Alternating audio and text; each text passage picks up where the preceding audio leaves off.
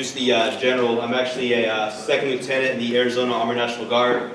I've been in the Guard about 5.5 years now, and just got my commission just coming up on 2 years here in August. But going to introduce the general. He's a quick biography. I'll read over to you. This is Lieutenant General retired William G. Jerry Boykin. He was one of the original members of the U.S. Army's Delta Force. He was privileged to ultimately command these elite warriors in combat operations. Later, Jerry Boykin commanded all the Army's Green Berets, as well as the Special Warfare Center and School. In his 36 years in the Army, Lieutenant General Boykin also served as a tour with the CIA. He has participated in the clandestine operations around the world and served his last 4 years in the Army as a deputy under Secretary of Defense for Intelligence. Today, he is an ordained minister with a passion for spreading the gospel of Jesus Christ and encouraging Christians to become warriors in God's kingdom.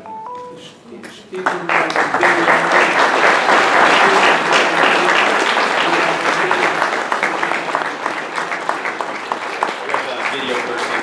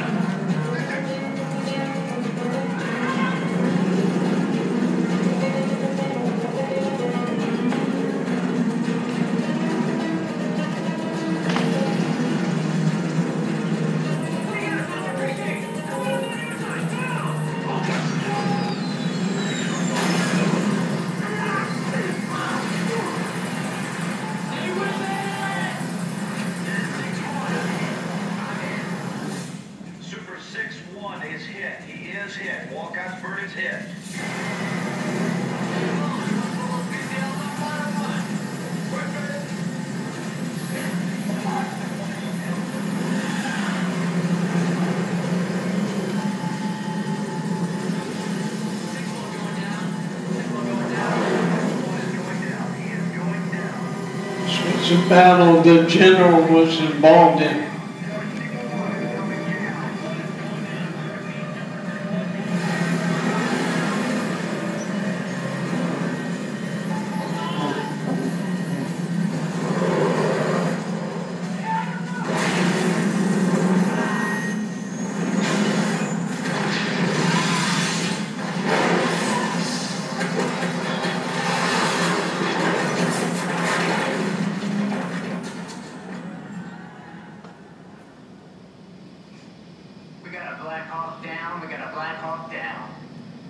Super 6-1 is down. We got a bird down in the city. NH6 on site, check for survivors. Send in the SAR bird. I want ground forces to move and secure the perimeter around that crash site. Can you guide the convoy in there? Roger that. Well, move quick. Whole damn city be coming down on top. I know the general will explain that to you, because as I said before, you're looking at an American hero and a warrior that's been involved in war and been involved in leadership. He's just a good friend, but a great American. Let's stand up and welcome General Boykin.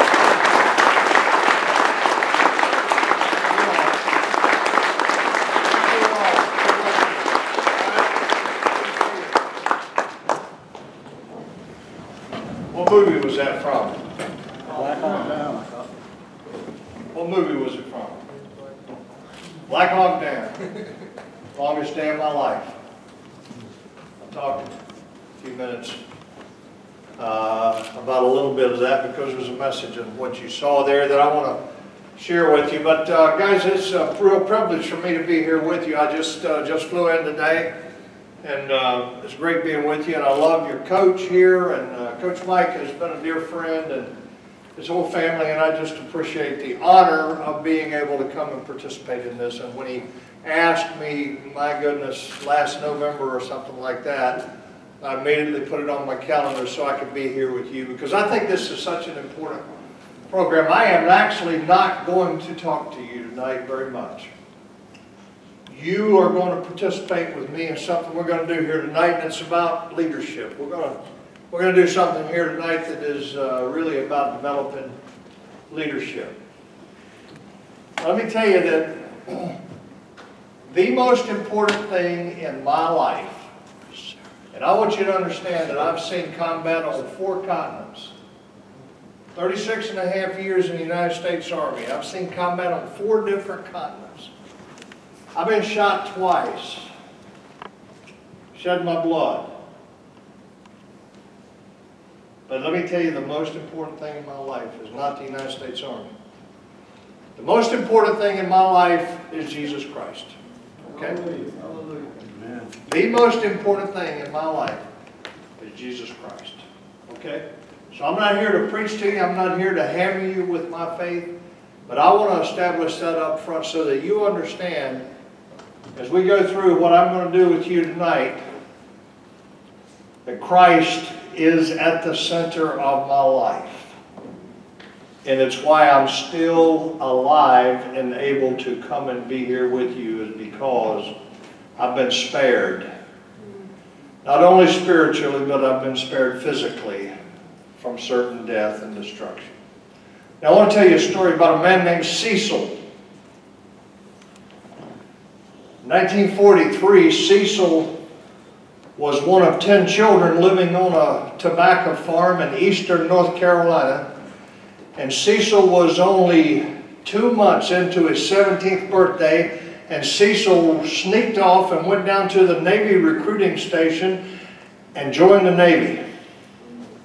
Even though his parents had said you can't join the Navy, and he joined the Navy because he had 4 brothers already in the military. They were in the Army and the Army Air Corps, and they were already serving in Europe during World War II.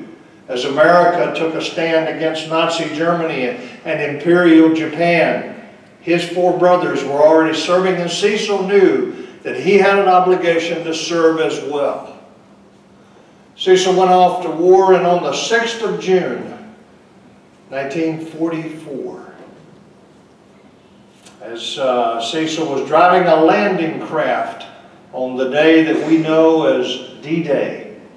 Many of you understand D-Day, the day we invaded Europe to finally defeat Adolf Hitler. Cecil was driving a landing craft ashore, and it took a direct hit.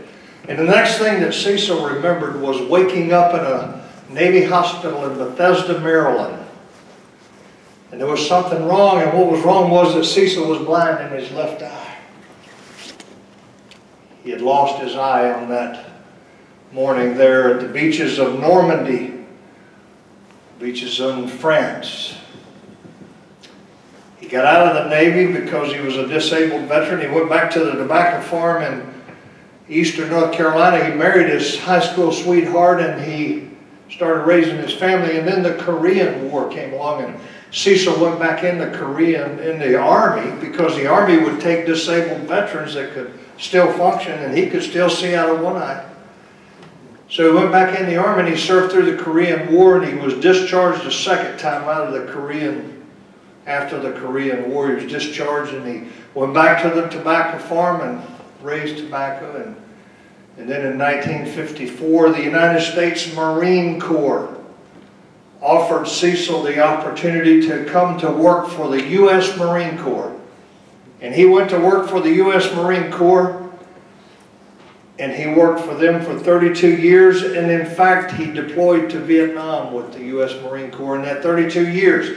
Cecil loved 3 things with all his heart. He loved God.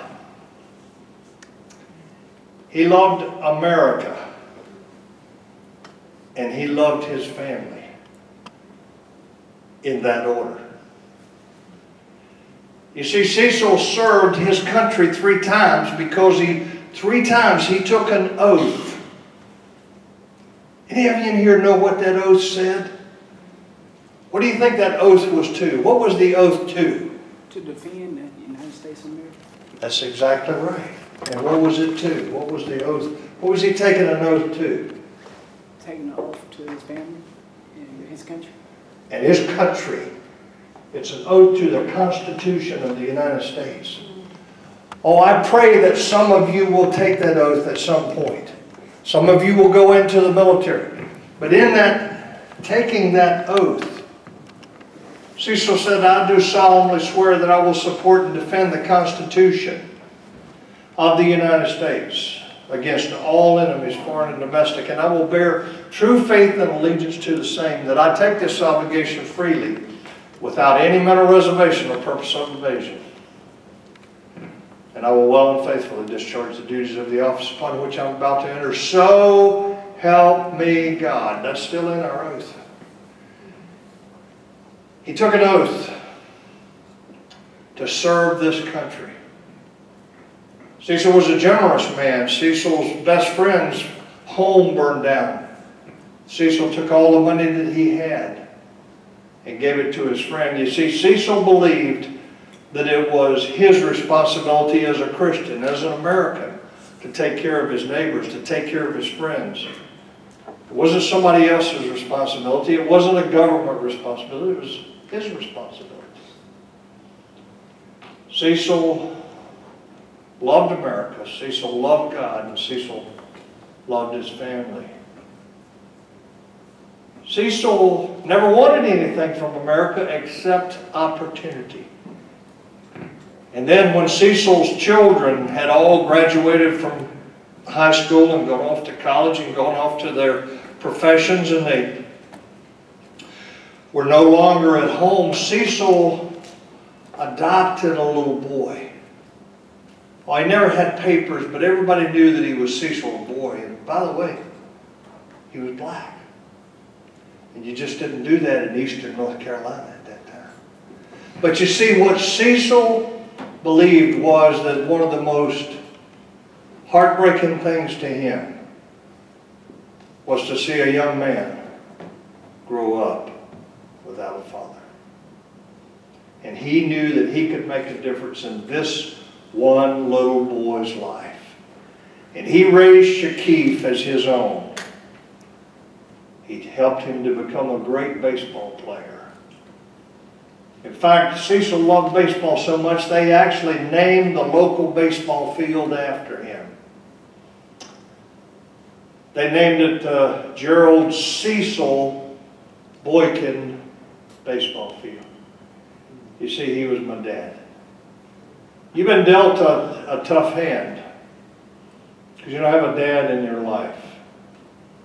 Either because he's chosen not to be there or because you've lost him, as one of you were explaining earlier. But that's where team focus becomes so important. That's where these people that are here become so important. They are here because they do care. They do care about you. Regardless of what kind of hand you've been dealt in life, they care. They do care about what you do in the future.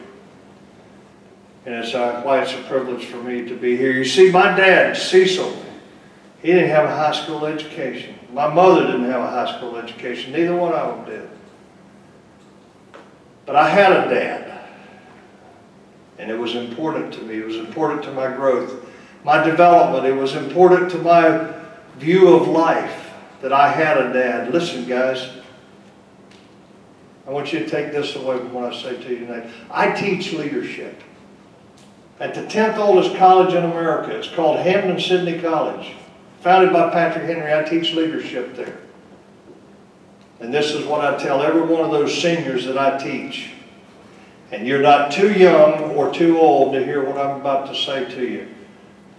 There's no place in your life that will be more important for you to be a leader than in your home, with your family. And today, you're evidence that we have a problem with men that don't understand that. I want to help you tonight to be better leaders, to include leaders in your home. Because again, the most important place that you'll ever lead is in your home. So here's what we're going to do. Do we have another microphone? I want to I'm gonna give you this because I'm gonna ask for some, I'm gonna solicit some comments. So I'll use that. That'll work.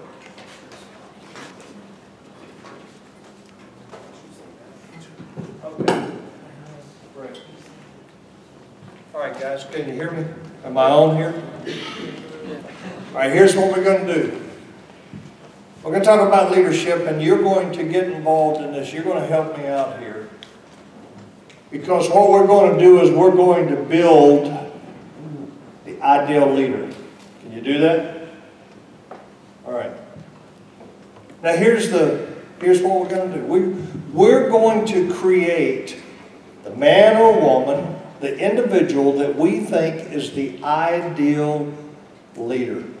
We're going to talk about the characteristics of that. Now don't be afraid to just say what's on your mind, and then I'll help you with it, and we'll develop it, and we'll get the right things out here. But as you identify those characteristics, I'm going to write them down on this board right here, on this dry erase board. I'm going to write those characteristics down. But we're going to talk about building the ideal leader. It's the leader you want leading you, or the leader you want leading your children in the future. What do we want that person to be like? What do we want them to look like? What are the characteristics that we will from them? And as we get into it, you'll understand the whole concept of characteristics a little better here. But some of you older guys that do understand what I'm saying when I talk about characteristics, let's start by giving me the first characteristic that you want in this leader that we're going to build right here. William Alves. What? William Alves. It's his name, but go ahead. Okay. He's a foundation. He's someone who people can build on.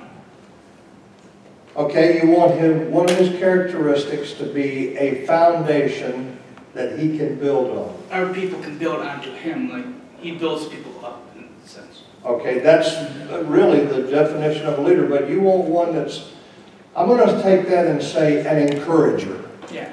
Is that fair? An encourager, someone that will encourage the people.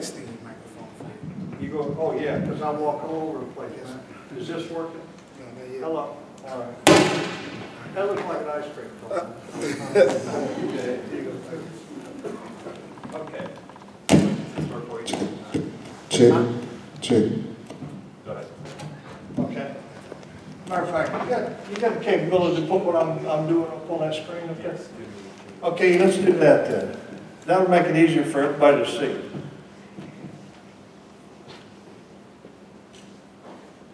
Okay, I'll put encourager. Now, what are we saying there? Any of you ever been around somebody that's just, they're down all the time? They're just, we would call it dour. They're just down all the time. They're never up. They're never happy. They never have anything good to say. If that's you, you can't lead like that. You can't be a leader if that's the way you are. You have to be the encourager. The one that comes along, lifts up your subordinates and encourages them, even when you don't feel encouraged yourself.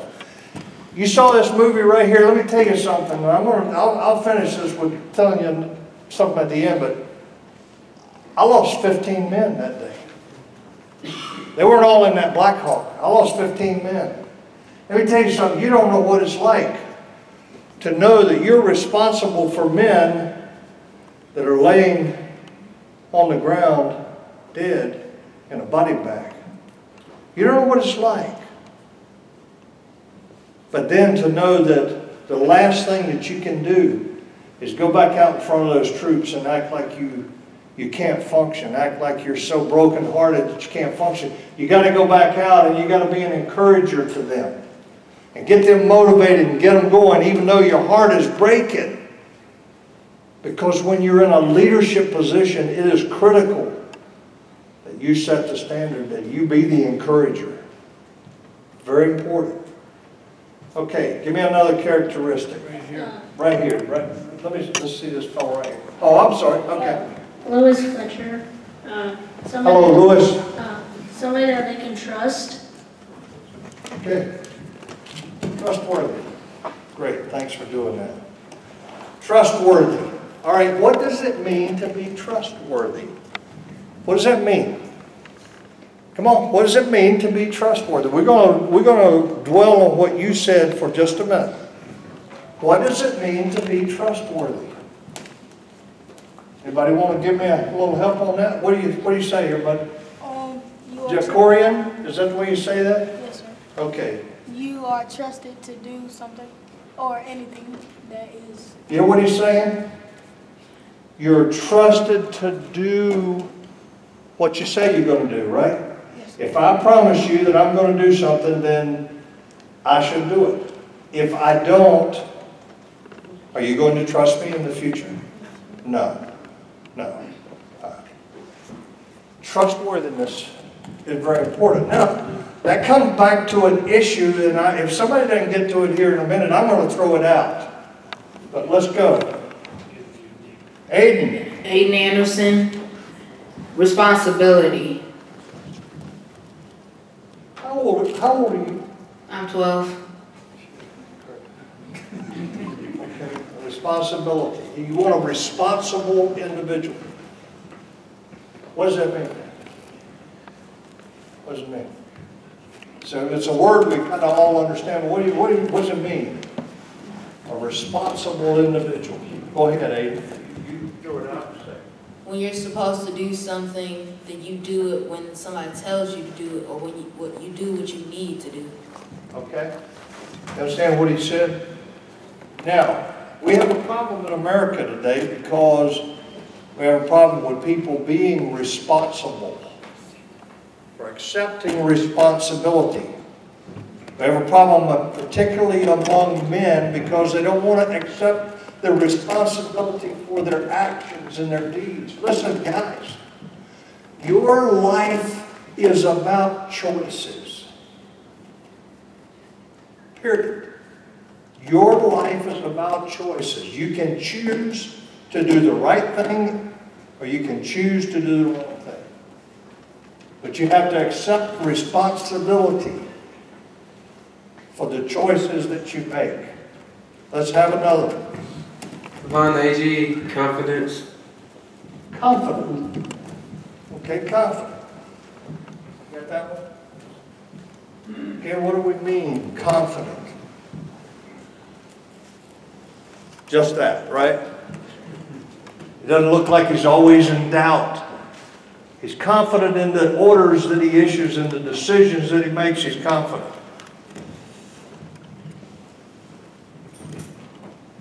My name is Isaiah. I'm from Mobile, Alabama. Integrity. That was the one I was going to give one more chance. And all right. You hear what he said? Integrity. What is integrity? When you fine young men, tell me what integrity is. Yes, sir, right here. Tell me what integrity is. Integrity is it's kind of like character, like what you do when nobody's around. Oh. You've been coached on this already, haven't you? Huh? Come on. You've already been through this. Okay. Integrity is what you do when nobody's looking. You do it because it's the right thing to do. Not because you're afraid you'll get in trouble if you don't do the right thing. Not because you expect a reward, but because it is the right thing. Integrity is its own reward. Doing the right thing because it's the right thing. Okay? Very important that you understand the concept of integrity. Some people would call it honesty. Others would call it trustworthiness. But at the end of the day, integrity is about doing the right thing because it's the right thing. Because you're motivated to do the right thing. Because that's who you are. It's part of your character. It's part of your character as a leader. Okay? Let's go. My name is Brandon Schwartz, and wisdom also. Okay, wisdom. Now, it's really important for you to understand that there's a huge difference between wisdom and intelligence, right? You understand? There's a difference between wisdom and intelligence. I have actually seen, I used to go out and work a lot out at the nuclear engineering laboratories out in New Mexico. And they had all these nuclear engineers, and these are probably the smartest people I've ever been with. But they would come in and they'd have on one green sock and one red sock. Or they'd park their car and they'd come home and they'd go back out in the parking lot in the afternoon. They couldn't remember where they parked the car. And they were brilliant, but they didn't have wisdom. They had an awful lot of intelligence, but they didn't have wisdom. And wisdom is something that is different. And wisdom is actually, in many cases, in fact, in most cases, for the leader, wisdom is more important than raw intelligence. Because you often lead with wisdom more than you do intellect. Okay. Brian Litt, and I'm going to say bravery. Courage. Put courage up there. All right, now I want you to do two subsets here on this, on courage. Okay, there's two kinds of courage. What are they? Foolish and real. Huh? Foolish and real. Well, you could say that, but that wasn't what I was looking for. Two types of, hello? Are you taking my video here? How's my hair? Great. My hair's okay? Yes. All right. I want to make sure. All right. Two types of courage. Physical courage. Okay? Number one. What's the other one?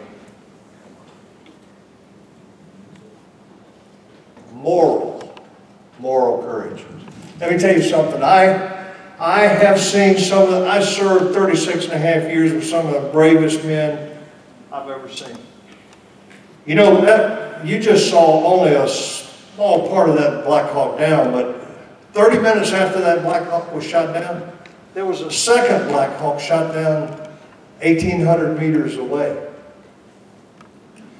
And you could see from the video that guy that was making the decisions there, that was me.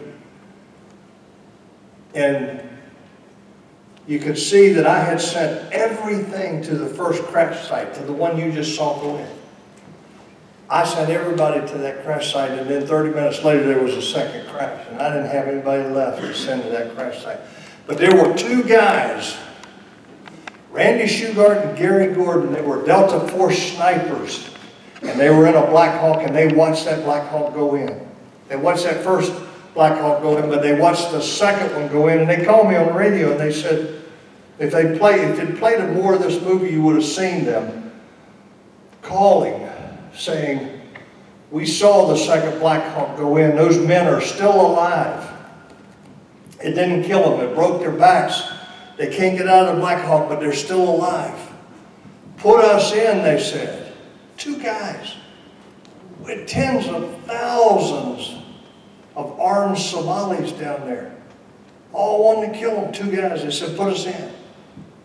I said, I can't put you in. You just stay above them and you use your door guns and your sniper rifles and you just keep shooting, keep the Somalis off.